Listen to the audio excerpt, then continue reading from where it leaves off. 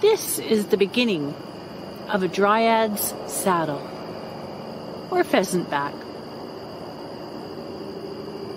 Now this is when it's young,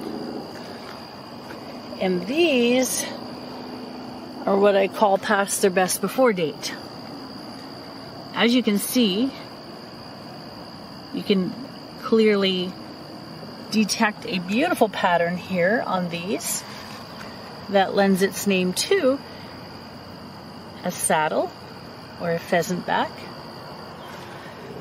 Now, let's see, somebody's already ripped a piece off here.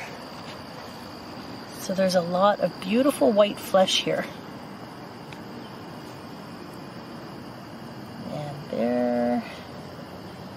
Now, I did say these were past their best before date, but when you cut them open, if the flesh is pure white, they're still usable. And actually, look at that, there's another new one in there. Starting up.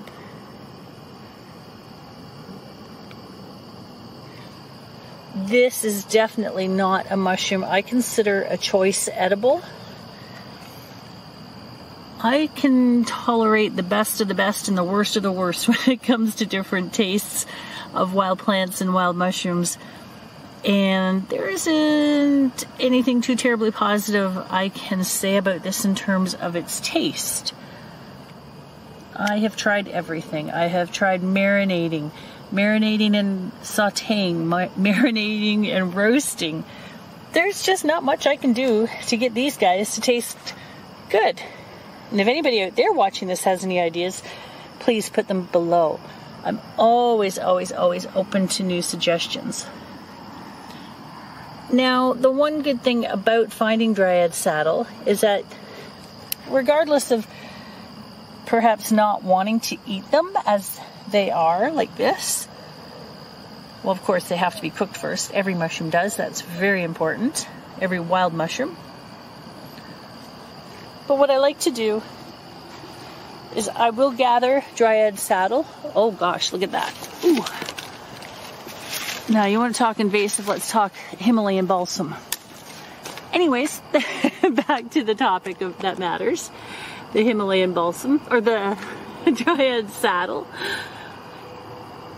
What I like to do is I gather these, I dry them, then I grind it down into a powder, and I add that powder to various dishes, smoothies, mashed potatoes, anything. Just little bits here and there. And the reason why I like doing that, not just with these mushrooms, but I like doing it with a lot of other different mushrooms as well.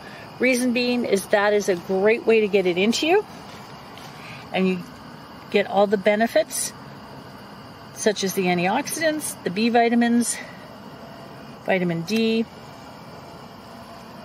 And once it's dried and ground down and you're mixing it in with something, doesn't matter. You can't taste anything at that point.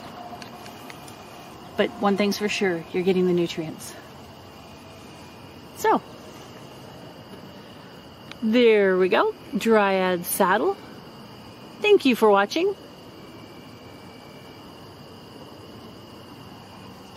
And for more information, please click on the link below.